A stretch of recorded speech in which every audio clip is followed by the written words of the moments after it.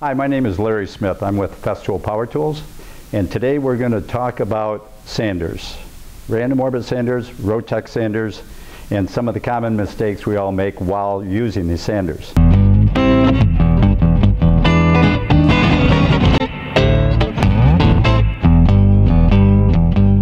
We're going to start with Festool's ETS 150/3 random orbit sander.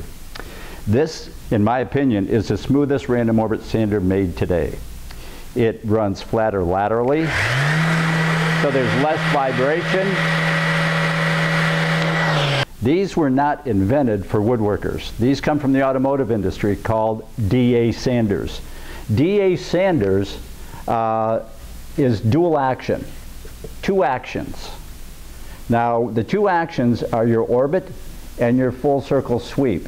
That's the rotation of the sander. What I want to show you now is the orbit.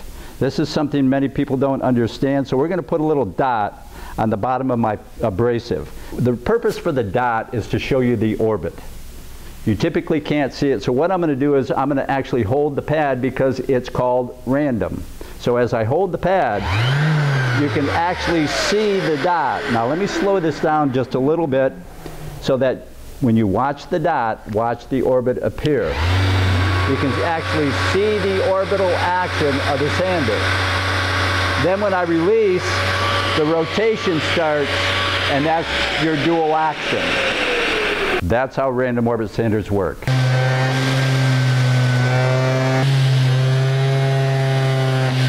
we see swirl marks. This is the biggest common mistake we all make with random orbit sanders. We apply too much pressure because you can hold the pad or stop the pad. That's why they're called random. The word random will get you into trouble.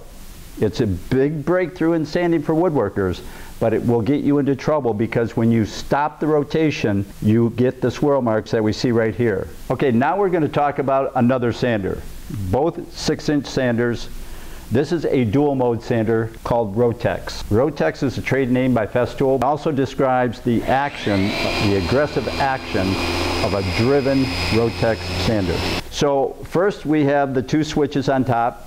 This is your dual mode. So now we're in random orbit just like we were with the other sander. So random orbit, if you want to hold the pad, or you'll see that you can hold the pad, and then it'll spin, but you can stop it. That's random. But we're not going to use random. This is a Rotex sander, and I want to show the features of how good and fast Rotex sanding works. So we're going to switch over to what's referred to as coarse sanding, but wait till you see the finished product. So you hear the click, now you're locked in. I am not going to put my thumb on the pad. You can't stop it. So now you have virtually a disc sander with a driven orbital, DA sander. Okay? So if you watch closely, I've got it on low speed, you can see the action. Okay? So it's not a disc sander, it's a Rotex dual action sander. We're going to use a sander that will sand as fast as a belt sander, but yet produce the most beautiful finish you can get with a hand sander. And I'd like to say it's going to do it 4 times faster than your random orbit sanders. Now, we do have to pay attention to grits. There are basics that we can't ignore. You still have to go through the grits. But with Rotex, depending on your material, the hardness, you can skip grits. But never skip grits on the low end.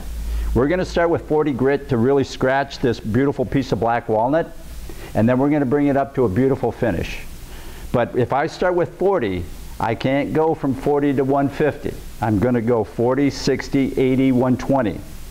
If you skip grits on the low end, you will not get deep enough to get those deep scratches out. That's a common mistake that many sanders make. So let's start with the 40 grit in Rotex.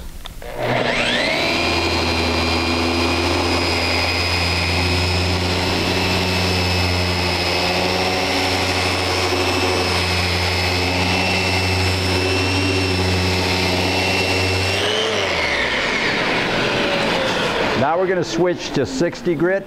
And if you notice while I'm sanding with Rotex, because you have a driven action, the word random doesn't come into play, so we're not massaging the top. We have a methodical way to sand. Watch my directional sand. We're going to go up this way, then we're going to go this way, change grits.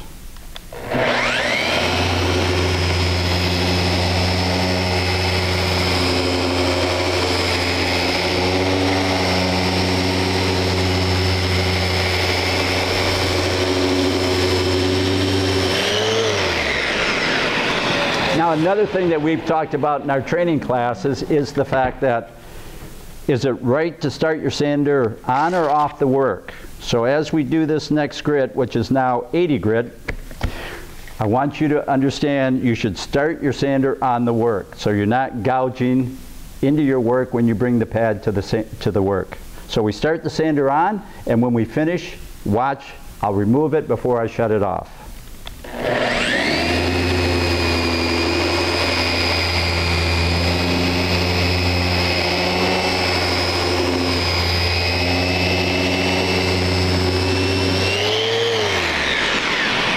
So another way you can end up with swirl marks is to stop that sander while you're sanding. Okay, so now we're going to 120. Now, when I get to this point, 120 grit, I want to show you in a little demonstration, a good visual of just how fast we're sanding with this Rotex sander and how fast it can sand. Now, over on this edge, if you watch, this is 120 grit paper. Watch the cutting action.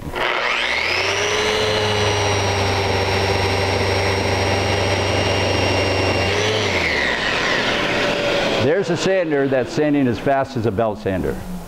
But wait till you see the finished product. So with that aside, let's start our sander on the work.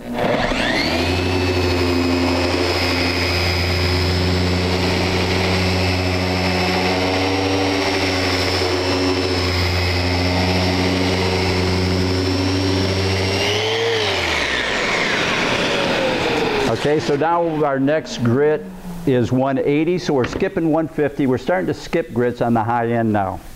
And you can do it because it's more micro sanding. It's not the deep scratch that you get with your 40s and 60s and 80s. Now, we also want to talk about dust extraction with these sanders. So I want to give you a nice little visual here again. Remember, this is 180 grit. Now we don't have our dust extraction hooked up. Watch the difference.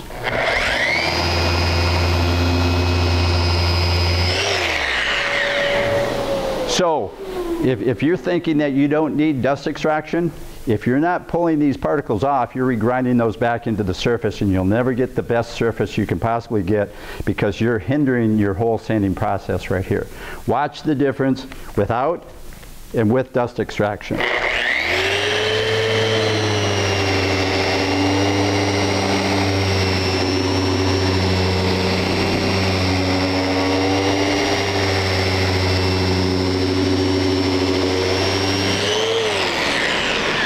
Here we're going to go from 180 to 360.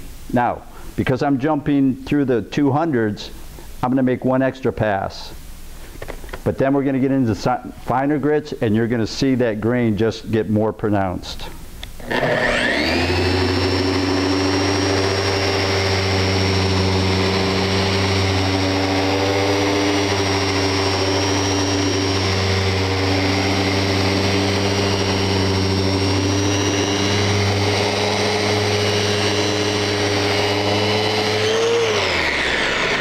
So now you're really starting to see the pores of the grain. Everything's going to be more detailed. And so when you have your better materials, you want to continue and do proper sanding to make sure your piece looks the best it can. So we're going to end up at 1500. Right now we have 400. Then we're going to jump to 1500.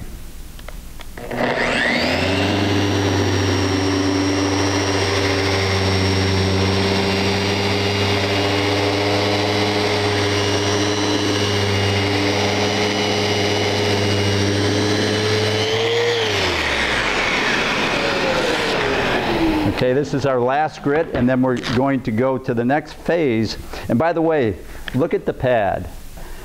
Air actually comes out of the center hole because it's pulled in through the holes of the pad. There's better airflow.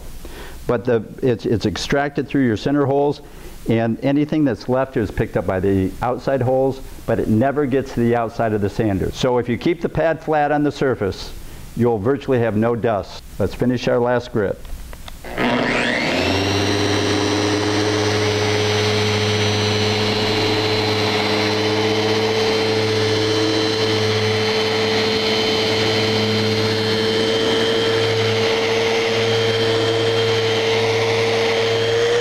This sander will sand as fast as a belt sander, right? Well, look how the grain is so pronounced. We're going to put some polish on, and you'll get to see if there are any sanding marks, because it will expose all the imperfections of our sanding. So remember, a sander that sands like a belt sander can produce this finish and do it 4 times faster. Now we're going to use the Rotex sander to do some polishing. We're going to apply polish, and then we're going to buff it out using this machine, which is really the 3rd application we can use with this machine. It's not only a fine sander, a rough sander, but it's also one of the best polishers I've ever used. So to start the process, we're going to use the what we term our orange sponge. It's a medium density, and it will allow us to get into different cracks and crevices, but it'll also work good on flat surfaces. So we put this on just like our sandpaper. And now what we're going to do is we're actually going to take our dust extraction off, because we're not sanding anymore, we're polishing. So we take our dust extraction, our hose off, and we're going to turn the machine down to the lowest speed, because I don't want to sling this polish all over, and I want to use this as like a hand rub finish. It's doing all the work for me. So what we're going to do here is we're going to take this polish and we're going to apply a little bit on the sponge. We have just a small piece to work with here, so this won't take long. If it was a big piece, I might apply it on the surface, but you'll get the idea of how this works. We're just going to apply the polish, low speed, in Rotex.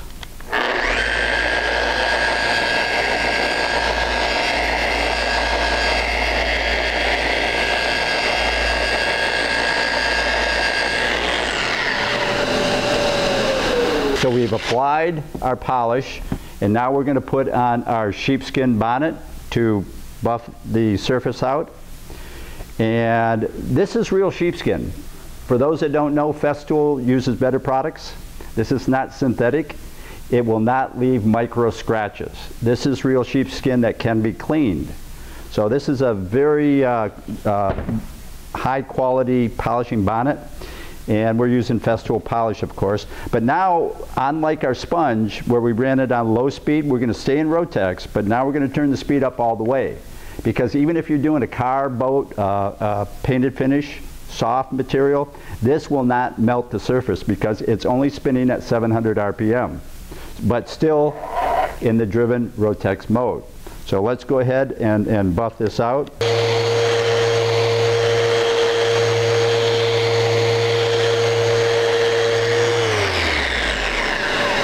So we've wrapped it up with the Rotex. You've learned about the dual action, the orbit with the full circle sweep. When you trust that dual action, it will erase your swirl marks while you're sanding.